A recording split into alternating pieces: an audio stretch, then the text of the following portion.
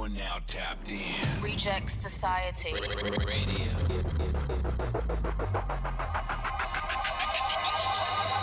No lanes whatsoever. Imperials only. What's your dog? REi The Imperial. The Imperial. This is my little reincarnation right here. This one I'm putting all my money behind. Anytime I rap, put New Orleans on the map. Tap in. No lames whatsoever. Imperials only podcast. Tapping in. I got a for real living legend in the building. This nigga's quite an enigma. If you have any access to this dude, this nigga will challenge your way of thinking. I really fuck with this dude. This is the homie. This nigga's assisted me in so many different parts of my career. I really rock with him. I've had the honor and privilege to be featured on multiple of this man projects. One of the first individuals that ever showed me any type of love in the industry. I got Nesby Phips representing from Hollygrove in the building. What's that? Yeah, what's up, you know? What it do, dog? So look, niggas is going crazy. You got billboards all in New Orleans. I got one. We started with one, and it looks like about to have two more coming real soon. So, you know, we're taking one move at a time. All right. Where you got that billboard at? It's on Rampart and what? Rampart and Barrack is the last block. The last, what you can see is the northeast block of the French Quarters, the world famous French Quarters. So if you're riding on Rampart, you'll see it on your right-hand side. That's fire. Right past St. Mark's, across the street from, sort of like adjacent to the New Orleans Jazz and Heritage Foundation building for Jazz Fest people.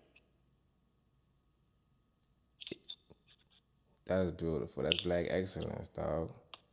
That's real black excellence. If you black, then you rich. And you got Beaucoup power. 100%. 100%. That's a powerful statement with a hint of New Orleans colloquialism. Expound on that. I mean, it's pretty much self-explanatory, but what was... And for those who don't, for those who don't know, Beaucoup is the French word for of many, much, or more, or a lot. And, you know, it's just like leftover French jargon that we use in our now English tongue that we speak in New Orleans now. And the way the sentence is written in a very New Orleans way, you know, that's just how we speak it as in quote unquote proper English. You know, it's mixed with the French language, laced with the French language, with the lingo, but it's a very straight ahead statement that speaks to the esteem of people of African descent. I said specifically like that because that's what I mean when I say black, and that's what it means to be black, is to be of African descent, and just know that we have always been the leaders in the world, and we're the most powerful, you know, and for whatever reason, for whatever circumstance you find yourself in, no matter how generations you are removed from being connected to the continent or the source, rather, the fact that you are from it means you are of it, and you can always tap into that energy and that power whenever you get it. And most people don't even know they possess it. So that's sort of the purpose of putting that statement out there in the public space. Like I tell everybody, I'm having a private conversation in the public space, sort of like eating at a restaurant, you know. And at my I'm speaking to the people at my table, so that's who that's for. You know, but I want the world to see it. I need the world to see black people loving on black people. You know, as a statement made by a black man, made for black people, made for African people right in front of your face. And nobody better not have nothing to say about it. Real. Really intriguing, really and truly. That's cool, dog. That's cool. When was that like eureka moment for you? Was that like in a rap? How did that even come about for you to even? Yeah, in December 2019, there was a beat made by these European producers who basically chopped up these African chants. And the beat was jamming, and I wrote this verse to that, you know. And the final line, the last 4 lines was put the Beaucoup on them. You know, Beaucoup is like a jinx or a hex, or wishing somebody bad luck. Put that Beaucoup on them, that voodoo got them. My gree bag got Beaucoup powder. If you black, then you rich and got Beaucoup power. And if you black, then you rich and got Beaucoup power. So all 4 of those lines, well, the last one is, the last 2 is the same line repeated, but they all got a French sentiment, you know, Beaucoup, gris, and the Beaucoup, you know? That's a fireball word. Hold up, gotta drop a bomb for that. Nigga ran that bitch. Yeah. So, but, you know, in the rap, I repeat that line twice, because it sounded good, but the more I said it, the better I felt transformed by it. It's a transformative sentence to say. So, you know, I decided to put it out there. I did. A few months later, it was Mardi Gras. I put it on a T-shirt, and I walked up and down St. Charles with it. It got a lot of reception. It caught a lot of people's eyes. You know, white ink on a black shirt, real simple. You can see it. And then I didn't do nothing with it until September 2020, when I decided to put it on the canvas. I posted the first canvas I did with no intention of doing it anymore. I wouldn't even already done with the canvas. When my homegirl from Feminine Success, Yaya, she purchased it. She DM'd me and was like, yo, I want it. And I gave her a price and she paid for it on the spot. The canvas wasn't even finished. So then somebody else wanted one. Then another person wanted one. And when I started delivering them and showing that on Instagram, more people wanted them. So, you know, I did 50 canvases in that series of the white paint on the black canvas. And now this month I'm doing the gold on the black canvas, you know. And those are moving pretty good too, but they're only available for Black History Month. So, and, you know, from there, somewhere around November, December, I got into a situation with Thornton Public Art, which is a small, I'm the first person to really come through their doors. It's just, you know, somebody I know from New York. They developed it down here. They had access to a billboard, asked me if I wanted to jump on it, and that's what I decided to put on it. And then it was more powerful than I understood. I was just trying something with an open door that came. And the moment it went up, I just realized how it gravitated towards people. Because prior to that, the only way you knew about it was if you knew me and you followed me. You know what I'm saying? And then, but now this is in a public space where people who don't know nothing about me are seeing my words. And that's a powerful thing. Now, to kind of backtrack on it, though, and it's funny how the universe conspires to make things happen for you. I was having this burning question in my head about how do I communicate with the world outside of my social media? Because one thing I witnessed was how fast people get their voice taken away on those platforms, right? No matter if people get 1 million followers, 3 million followers, 500,000 followers, and they're in the midst of conducting business and pumping their whatever through it, and then just get taken out the game. Boosie, Lil Duval, Fashion Bond, Bailey, it don't matter who it is, everybody can get hit, right? Right. So I was like, man, well, how can I communicate with the world directly in a way that nobody could really affect it? You know what I'm saying? And then from there, I was like messaging, muraling, street art, so on and so forth. And then I began to pay attention to what messaging has been going on in my neighborhood. Some of the most popular messaging that you come in contact with is advertising via billboards, whether on buses, whether on, speaking of buses, I need to do that next. Whether on buses. Yeah, no, you definitely do that. Whether on billboards or whatever. So I was looking around my neighborhood, Hyde Grove, and I was just peeping the billboards that we got. And, you know, we got a Lil Wayne, though. That's about it. But the billboards was Louisiana Lottery, Tiger Vodka, some sort of law office. So y'all about to say some attorney. some McDonald's ad, right? So then I'm looking at like, all right, messaging.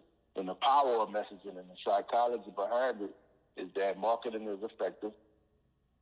And based on where that billboard is placed, there's a certain demographic that they cater to. Just like certain programs have certain commercials that cater to the demographic that watch it, whether age, race, gender, the time of the show, the whole nine. So this is what they're trying to pump in our neighborhood. This is what they think of us, right?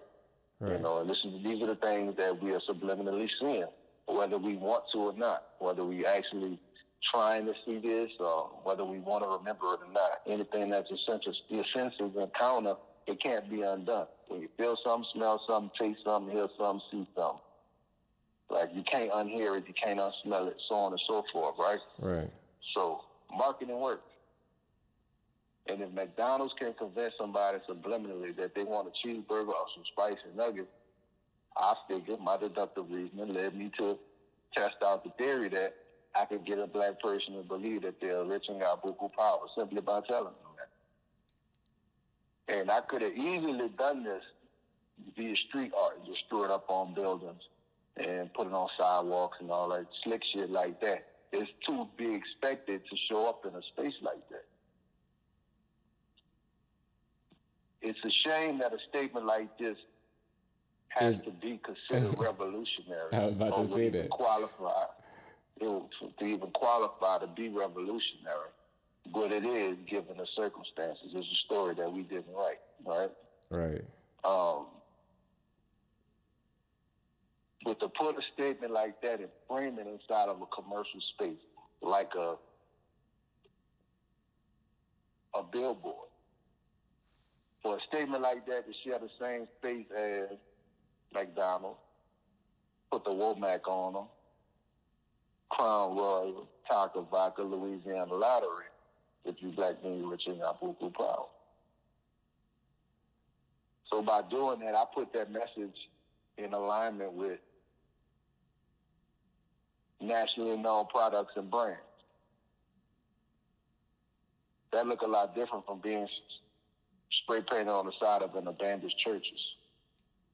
Right. So what happens subconsciously is if a child sees that, and whether child or adult, we're all accustomed to being marketed towards, and we receive information and ideas through a commercial lens. Like, they played it in the most commercial way, no matter what it is. Even in the most sacred spaces, a preacher presents himself in a commercial fashion, and that's how we receive information. So that's how I package that. And I'm basically selling you revolutionary, transformative sentences in a commercial space. Same place you could find out about the new cheeseburger. You could also find out that you black and you rich and got Beaucoup power. So that's where we at with it. And then on my site, on my store, I got the apparel, I got mugs, I got products, I got shirts and stuff, and that's what I'm using to pay for these billboards. So not only do the billboard go up, but now that you got your mug, your shirt, you're a walking billboard. So the more this word gets out, the better off we all will be, in my opinion.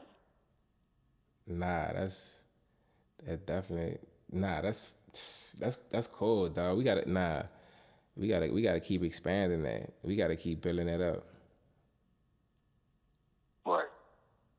So, anybody listening, if you feel like we do, just go to BeaucoutPower.com and copy a shirt, a mug, a print, a canvas.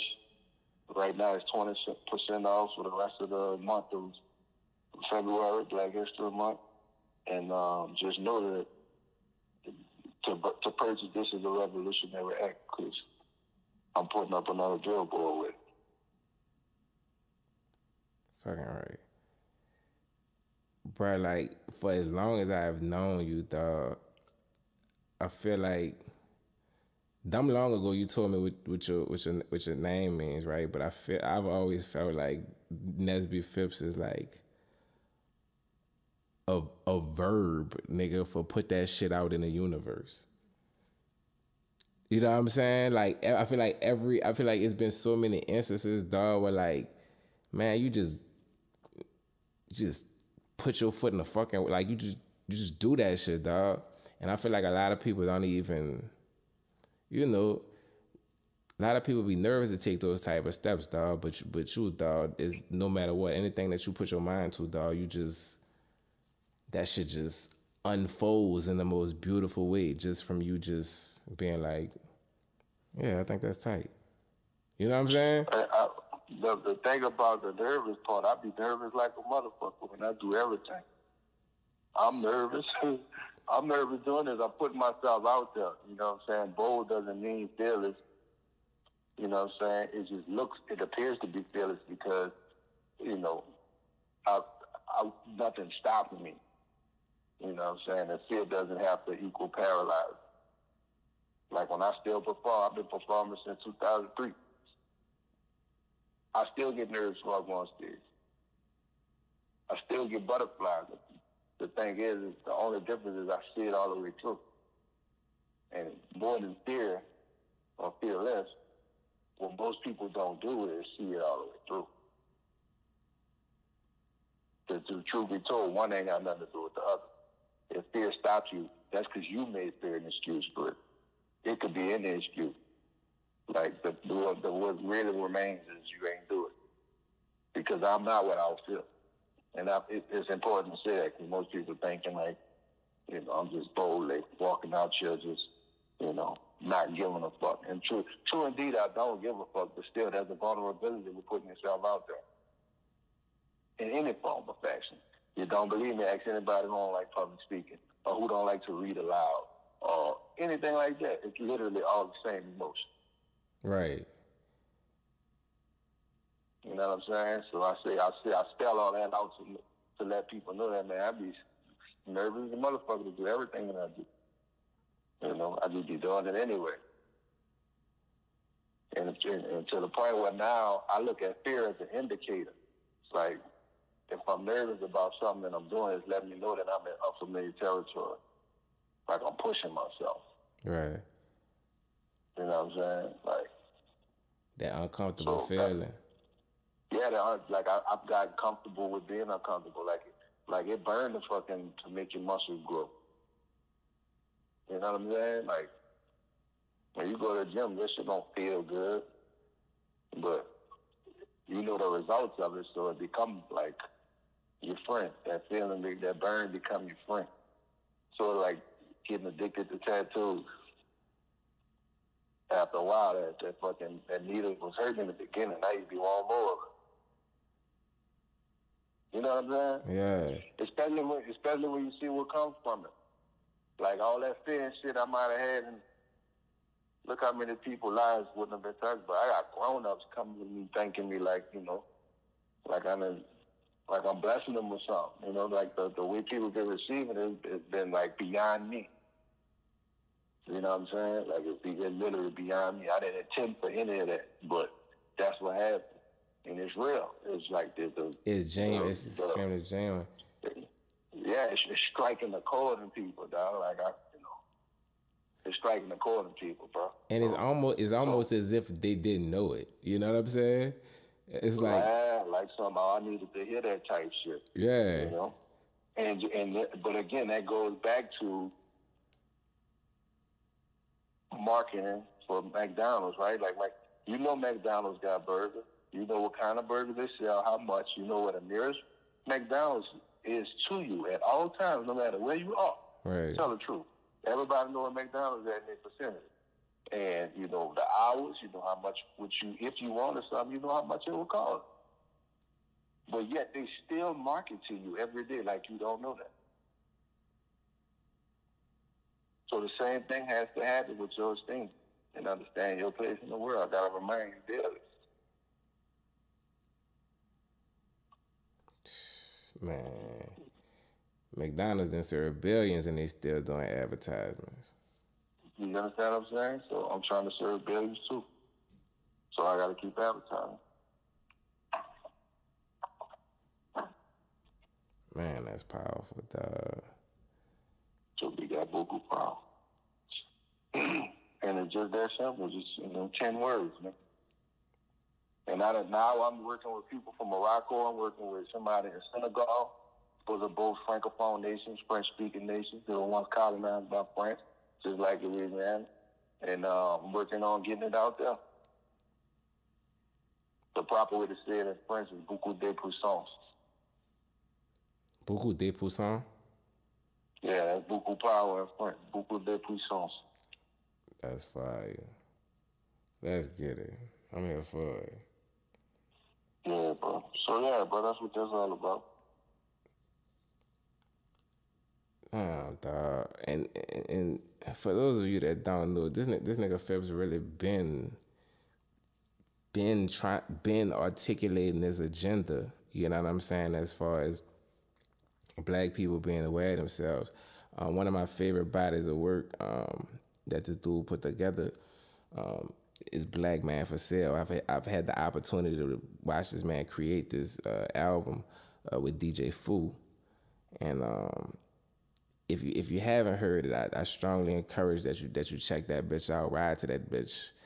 Definitely one for Black History. Well, we doing Black History. Yeah, we really don't do the mud type of shit over here. We really not falling in all that type of shit. But Black Man for Sale is a really dope body of work. Oh no, my God, they shot my brother down. Trigger finger bang bang. That's one of my favorite ones. Shout out to Mike Floss, man. He laid that hook first, and then I came on my verse, bro. Shout out to Mike Floss from Nesby, though. That's the home. Yeah, nah, that's just cold.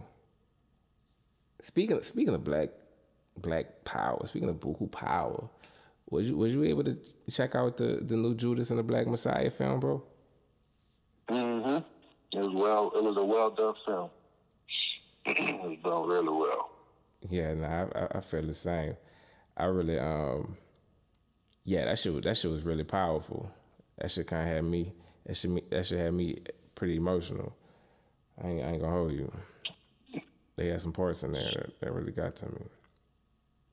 Yeah, I mean, it should strike a chord at you, but the thing about making something like that is you gotta let it do more than just make you feel something. It gotta make you want to do something. Mm-hmm. You know what I'm saying? Like, just feeling it ain't enough.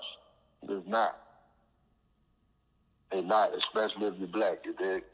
Like, a lot of people see stuff like that, and the worst thing you can do is just treat that like it was a movie. Yeah, right.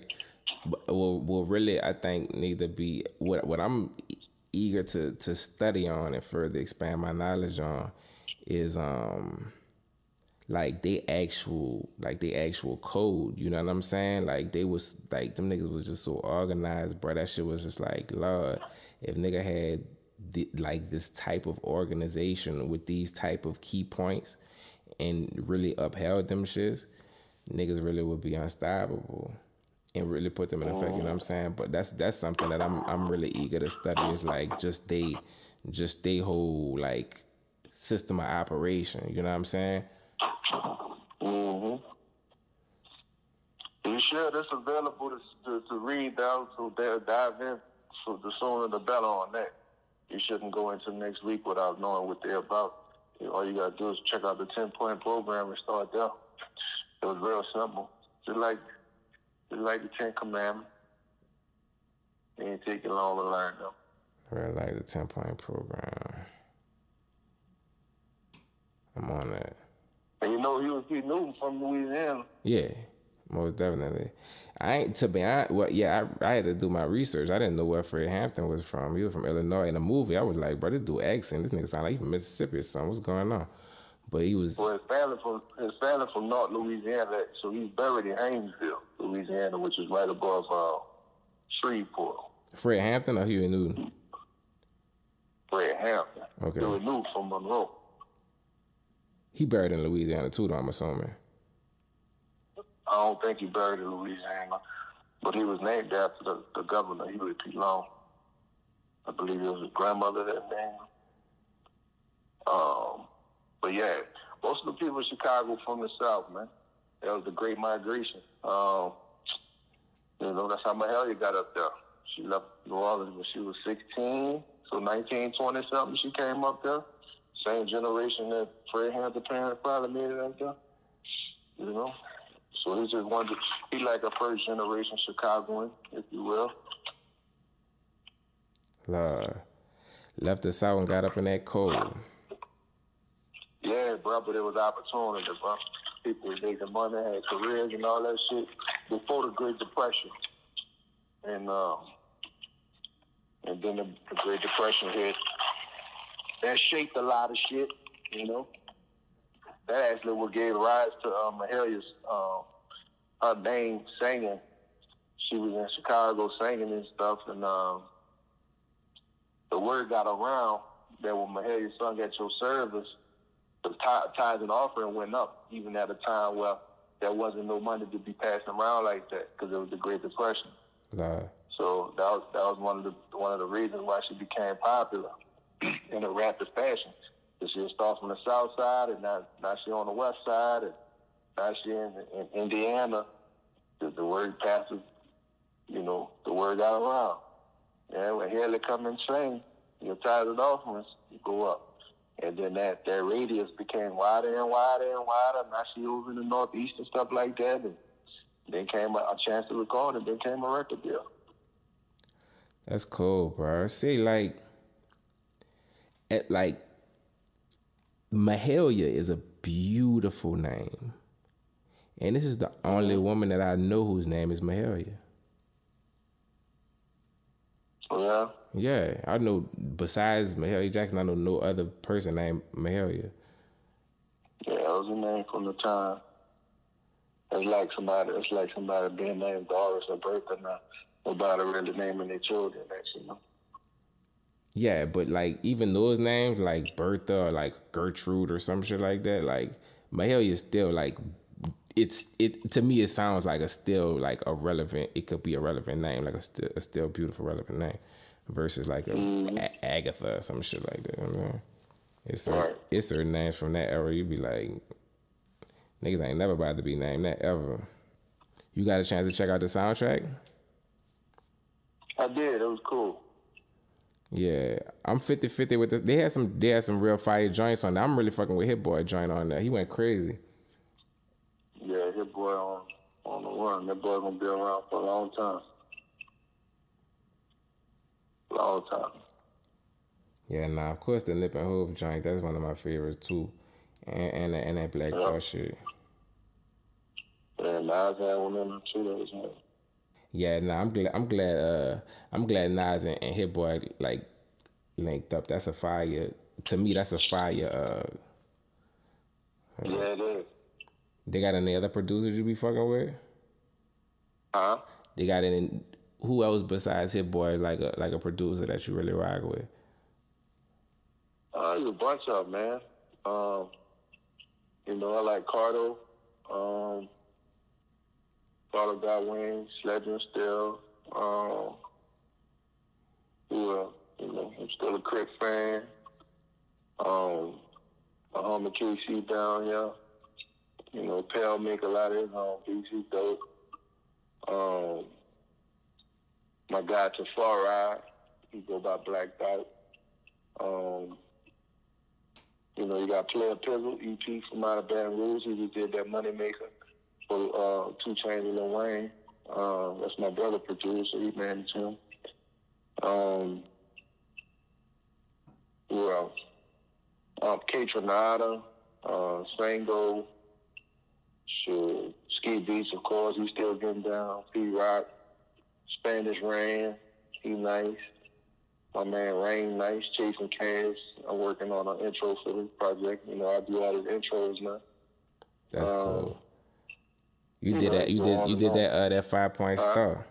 Yeah, the 3-point star. Yeah. Yeah, I'm sorry, 3-point star. Yep. Yeah, that was the one, bro. I went crazy. Yeah. I said you can be humble and have things. Yeah. Straight up. Niggas just be trying to tell the truth, you know what I'm saying? You You know, the truth could be fly, man. You ain't gotta be out here fronting, man. Yeah, bro, you on to something, dog. This nigga bars, all this nigga lyrics be legitimately like art pieces, dog. That's crazy. You could just literally put them Playing shits. rap, man. Yeah. All playing rap. Nah, real life. Nah, that's dope, bro. Yo, ladies and gentlemen, Nesby Phips. If you black and you rich, you got Beaucoup power. When you rich and have Beaucoup power. Yeah, that's automatic, bro. That's automatic. Y'all go check that billboard out.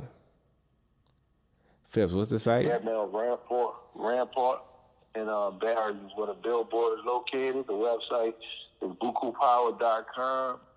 You can follow me online anywhere, Nesby Phips, NESBYPHIPS. You know, I run a straight ahead program. It ain't hard to find me. Nah, check my dog out, bro. Living legend. Yes, sir. It's going down, bro. Look, no lames. Imperials only podcast. I appreciate y'all for tapping in. We gonna be back. This was our Beaucoup Power episode. Y'all stay safe out there. You know what I mean? Cool. If you enjoyed this episode of Imperials Only, please feel free to tap in with us everywhere else we at. You can catch me at REitheimperial.com and REi The Imperial on Twitter and Instagram. Also, don't forget to follow the set at rejectsociety.us and Reject Society on Twitter and Instagram. Subscribe to Reject Society TV on YouTube, and you all in the game. Once again, it's REi The Imperial. Peace and out, reminding you to keep it imperial, stay safe, and help somebody elevate the day. No lames whatsoever. Reject Society. Radio.